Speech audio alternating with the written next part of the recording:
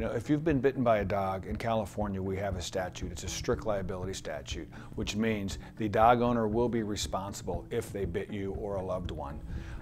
If it happened on their property, their homeowner's insurance will cover that.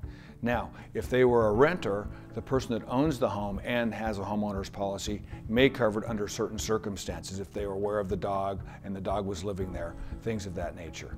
So, strict liability if you're bitten by a dog, and homeowners typically will cover that.